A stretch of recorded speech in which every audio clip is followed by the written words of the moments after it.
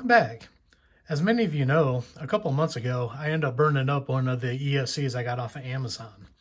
And what I did was I moved the ESC from my Stampede Gravedigger here over to Kelby's RC truck, and I went and I bought me a Castle Sidewinder 4. Well, I've had really good luck with this ESC, and I love the way it runs.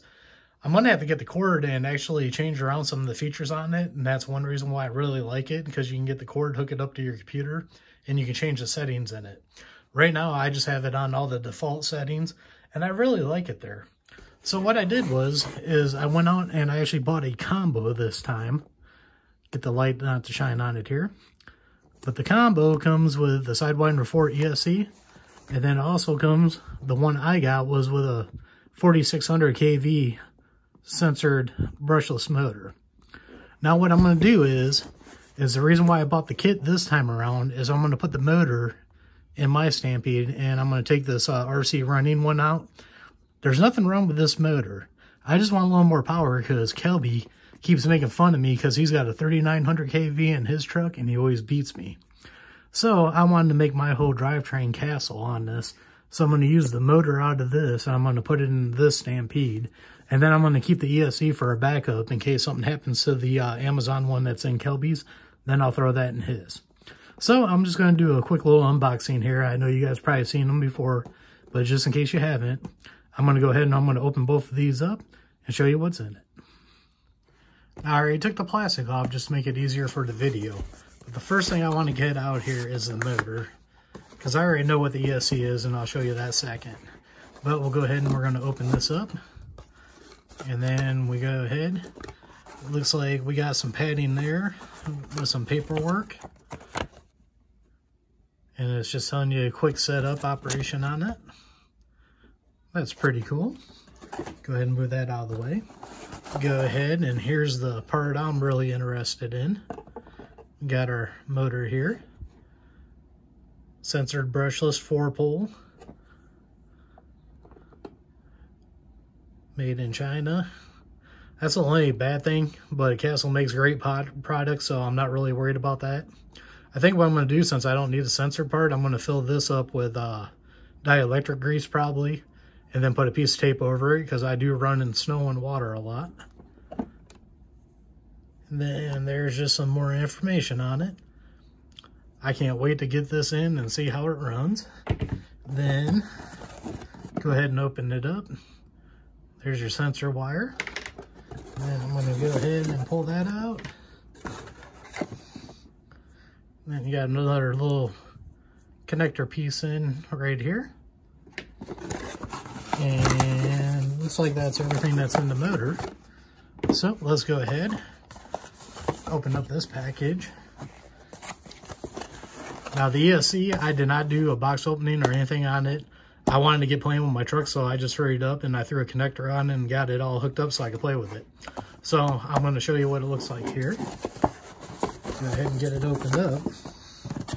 Now with this one, you get a little bit more. This is telling you thank you for purchasing and protect your investment. Then stickers that came out of that.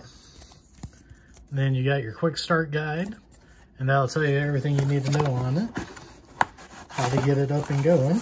And then go ahead and take the film out. And there's the ESC. Now the one thing Castle does is they don't give you a battery connector, but they do leave the wires pre-tinned, so you can put whatever connector you want on there. And like I said, I've had this one, I've been running it on my Stampede, and I've had great luck with it. So pretty much that's everything that comes in the combo kit. I just wanted to do a little unboxing for you. Like I said, I'm going to put that motor in my Stampede, and I'm going to keep this for a backup. Or maybe, you never know, I might get another RC car that I might want to put in it.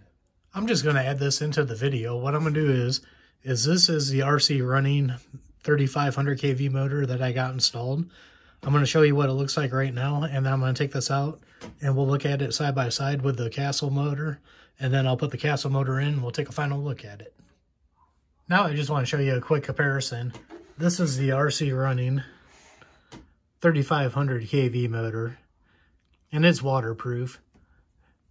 Like I said, I haven't had no problems. You can see I got a dent right there. It's got a little beat up. I really haven't had no problems with this motor.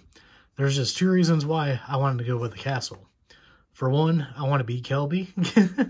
And the other one is it's green. So it'll match my truck a little bit better. So that's the other cool thing about it. But you can definitely tell Castle looks a little bit bigger. Now, I couldn't find nothing about waterproofing on the motor. I think as long as I put some dielectric grease in there and I put some tape over it, I think the motor will probably be pretty much waterproof and should be good. This one, I've actually had part of it in my pond. The motor completely submerged trying to clean it off one day to get some mud off of it. But I just wanted to show you guys real quick both of these motors. So now I'm going to get this pinion off, move it over to this one, put some Loctite on the set screw on that so I don't have to worry about my pinion coming off, and get everything in, and I'll show you what it looks like when it's done. Also, just a quick note, I thought this was a connector when I first looked at it. This is actually mounting screws for the motor that was in the box with the motor. Now I got the motor installed. We're going to go ahead and turn it on here real quick.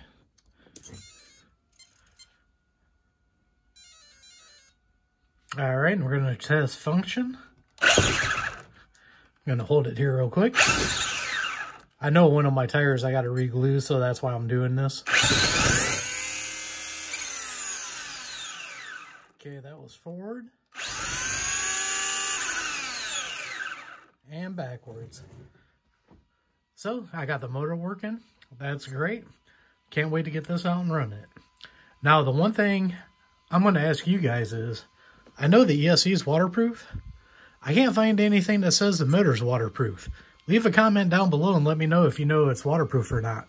What I was going to do is I was just going to stick some dielectric grease in the sensor port since I don't need it, and then put a piece of tape over it. It's what I was going to do. Well, I've been very happy with the way this went, and I'm going to move this down real quick. Now that green motor looks a lot better with the rest of my Gravedigger Stampede.